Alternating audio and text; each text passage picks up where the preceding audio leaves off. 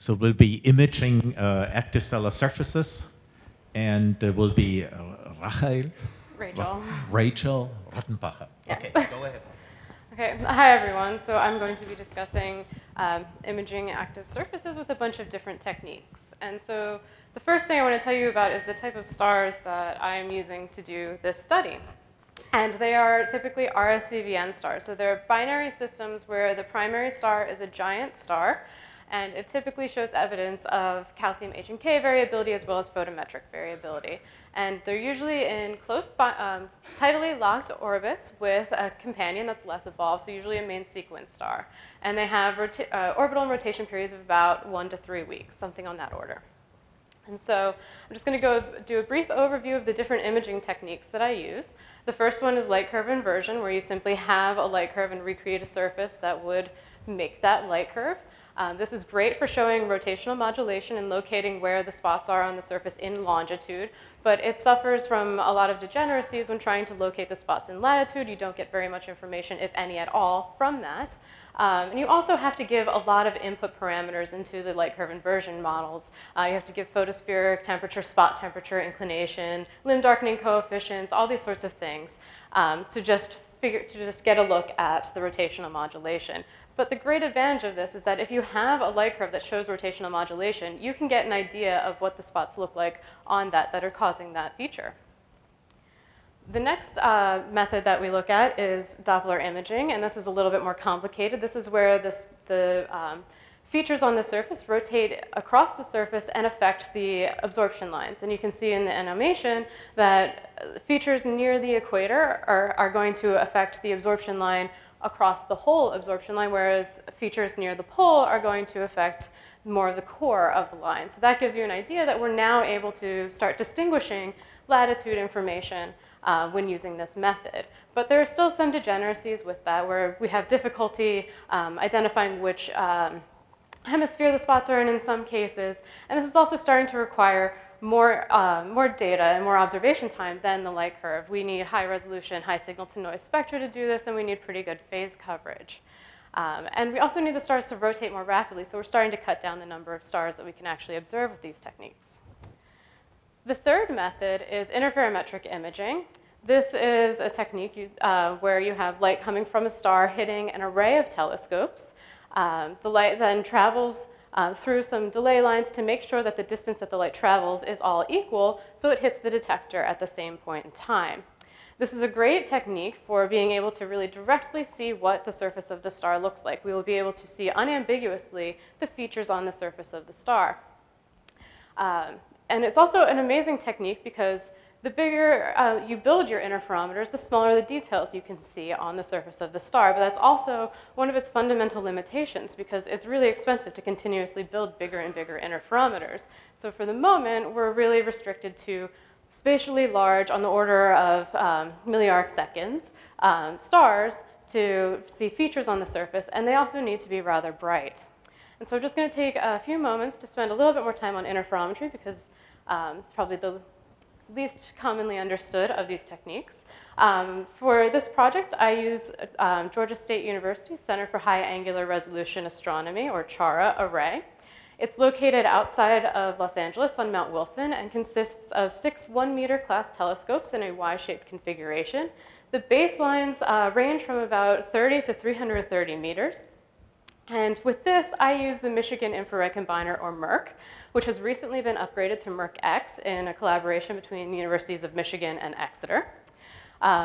This instrument is perfect for imaging the surfaces of stars because it is the only instrument at CHARA that combines all 6 telescopes, and it also works in H-band. And so the algorithm that I use was written by John Monnier, who was my PhD advisor. It's called surface imaging, or surfing. And it's really analogous to the methods that we use for the Doppler imaging, in that you have multiple epochs of data. So we observe the star for the entire rotation, and we plot the information from those onto the surface all at once. So ideally, each pixel on the surface of the star is mapped to by several epochs of observation. And so now I'm going to show you some results. We have simultaneous data sets for we got photometry, spectroscopy, and the interferometry all at the same time for RSCVN stars. So the first one I'm going to show you is Sigma Geminorum. This is an RSCVN with a rotation period and an orbital period of about 19.6 days. This is the light curve inversion image. These are going to be ATOF projections, so it's the whole surface of the star at once. Above the dashed line at the top is actually the part of the star that we can't see due to inclination. And you can see the temperature scale on the right. And this is the light curve inversion image. This was created with B and V filters. You can see two distinct spots. They appear to be at the same latitude, which could be coincidence that the spots are actually at the same latitude, or it could just be an illustration that the light curve inversion doesn't have the ability to distinguish the latitude. The next image is the Doppler imaging, and I want to emphasize that this is on a different temperature scale, and I also want to emphasize that with the light curve inversion, we assigned the spot in the photospheric temperature, so keep that in mind. With the Doppler imaging, you can see that there's a big, there's these spot features here that seem to be pretty consistent with the spot features here, suggesting that the light curve inversion, in fact, we can't really distinguish the latitude of the spots. There's also this higher latitude information that we wouldn't be able to see because it doesn't cause a rotational modulation. Then we compare that to the interferometric image, and you can see that the large spot features seem to be pretty consistent across all three images. And I want to point out that in the interferometry, we don't have very good phase coverage over here. We only had one night of data. So you see some indication of the features in the Doppler imaging that might be consistent with the interferometry. Now, this is incredibly exciting, at least to me, to be able to have these different imaging techniques give rather similar images. But it wasn't just enough for us to compare it by looking at it. So we actually took these images and got the light curves that these would create and compared it to the observed light curve. So we converted this H-band surface, or what was observed in H-band, to a V-band, and the spectrum also into a V-band. And we compared it to the observed V-band light curve. The light curve, as observed, is in the gray points. And the comparisons from the models and the images are in the red dashed line. The bottom panel is the light curve inversion, and thankfully, the light curve that is created from the light curve inversion reconstruction matches the light curve, which is fantastic because that was the input. The light curve was not used as input for the Doppler imaging or the interferometry. Just want to emphasize that. But we see that the same structure, we have the dip in the middle for both the light curve, for both the Doppler and the interferometry. So this is pretty exciting that for a simple spot surface, we're able to get pretty similar results between the different imaging techniques. Fortunately, we were able to observe Sigma Gem again the next year in 2012, and the surface got a little bit more complicated. So this is again the B and V combined light curve inversion surface, compared to the Doppler imaging, and you can see again there's this high latitude stuff going on here that we can't see evidence of in the light curve inversion, but maybe these higher or these lower latitude extensions might be what we're seeing with those spots. And then compared to the interferometric image, which to me sort of looks like a combination of those two, we can see that it seems to look more consistent. But we did the same thing where we looked at the light curve that each of those would have created and compared it. And the interferometry and the light curve inversion seem to give similar shapes to their light curves. The Doppler imaging is a little bit different. So we're really starting to understand the strengths and the weaknesses of these different techniques. The other star that I've done this with, and we have these data sets for, is Zeta Andromeda. This is another RSCVN. It has a rotational orbital period of about 17.6 days. This was shown a couple times this morning.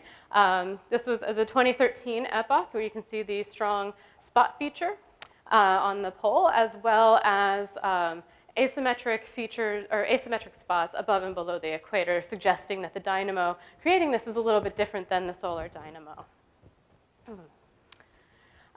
So we're working with collaborators on the Doppler imaging. So this is a preliminary Doppler image where you can see that the polar spot is consistent. This is contemporaneous again, as it was with Sigma Gem. You can see that the algorithm's struggling a little bit more to properly locate where the spots are and what latitude those are in. But the next step that we're doing with this is we're going beyond just taking these surfaces and seeing what kind of light curve they would create. We're actually looking at what kind of spectra the interferometric image would create, so we can compare that to the actual observed spectra, so going a step further. Just to show these images as they appeared on the sky to Merck in H-band, there's sigma gem, the one on the upper left and the middle are sigma gem in the 2011 and 2012, and then on the upper right is zeta and in 2013. And if you look closely, you can see the polar spot on zeta and you can also see the ellipticity of the star pretty well, and seeing it sort of breathe in and out on the side. And again, this is how it appeared to Merck. So these are in H-band. As you know, the previous ones I had shown you were temperatures to really emphasize the dynamic range of the surface. So, that's what we have with these.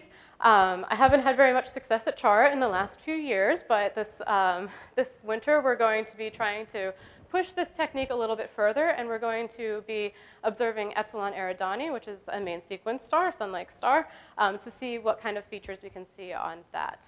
And that's the next step for this. And just because I have a little bit extra time, I wanted to advertise our splinter session this afternoon. If you haven't had enough of star spots after the talks today or this morning, please join in the discussion later on today. So thank you very much.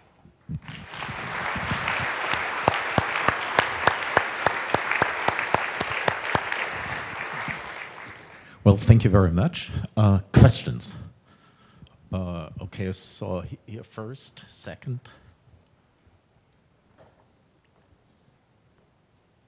Ian Crossfield, MIT. Great stuff. Thank you. Are you thinking at all about a single combined fit using the light curve, the Doppler imaging, and Chara, all for a single map? Yes, that has been something that's been under discussion. Fabian Barone at Georgia State is very interested in doing that because I have these incredible data sets. I know he has worked on at least parts of the code. He has the imaging for the interferometry. I know he's worked on a light curve inversion, and I don't think he's yet merged them, but it is in the future, and I hope it's soon. Hi, thank you for last talk. I'm Rachael from Max Planck Institute. First of all, the latitudinal information shouldn't be there at all, right, in the light curve inversions, whereas you have really systematic differences between both spots. All the spots were near near the center of the visible star. That's fine. But my second comment, it's just a comment, is just that when you say that the dynamo in a particular star should be working differently, well, I am not so sure of that as a theoretical interpretation, because the dynamo can be very similar to the solar dynamo in the interior, but the surface manifestations might be different. So first, with the latitude information, sometimes you can get relative latitude information out of the light curve inversion if you have multiple filters and you have sufficient information. So you can get some information, and yes, the images I showed of Sigma Gem, the spots were sort of at the sub-Earth point, so they were all like in the center of the disk as we could see it. So we didn't have enough information there. And with the second point with the dynamo, all that I mean by that is that we don't see the sort of symmetry of where the spots exist on the sun above and below the equator. We don't see that with Zeta Andromeda. We very distinctly see big spots in one hemisphere. And so I'm just pointing out that there's a difference in how it's manifesting, which is something I'd be happy to talk to the dynamo modelers about and learn more about that. Chris Johns Kroll, Rice University. Can you remind us what the V sin I of the stars you've shown are, and then when you do epsilon Ari, are you going to be doing all three techniques and doing the same sort of comparison? So I don't remember exactly what the V sin I's are for all of them, but I think they're at least 20 kilometers a second, which my collaborator Hideko Honen is nodding her head. Epsilon Eridani does have a lower V sin I, so we will not be doing the Doppler imaging, but we will also be getting simultaneous spectra to monitor the activity as it changes through it, because we know that that's a limitation. We will be getting the simultaneous photometry, though.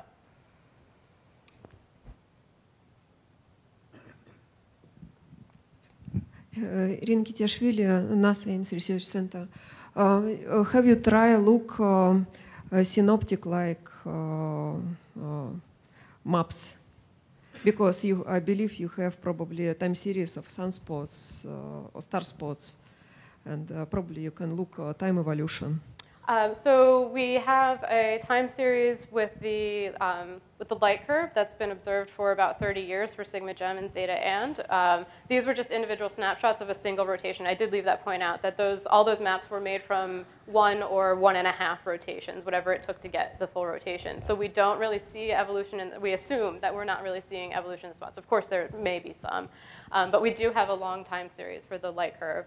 So that, looking into the evolution of that, there have been studies with the sigma gem light curve to do just that. I don't remember the first author on it, but it's Greg Henry's light curve.